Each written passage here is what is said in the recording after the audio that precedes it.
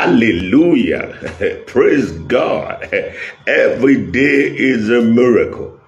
The book of Mark, chapter 4, verse number 39, has these glorious lessons that we can begin to, take as an example to deal with life situations. What did he say? And Jesus arose and rebuked the wind and said unto the sea, Peace, be still. And the wind ceased, and there was a great calm.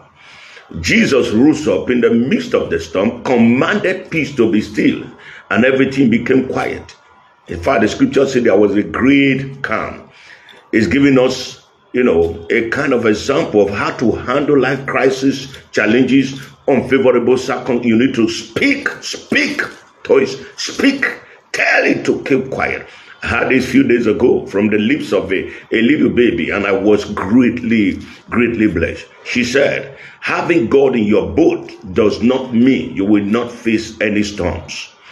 It means no storm can sink your boat. What a lesson.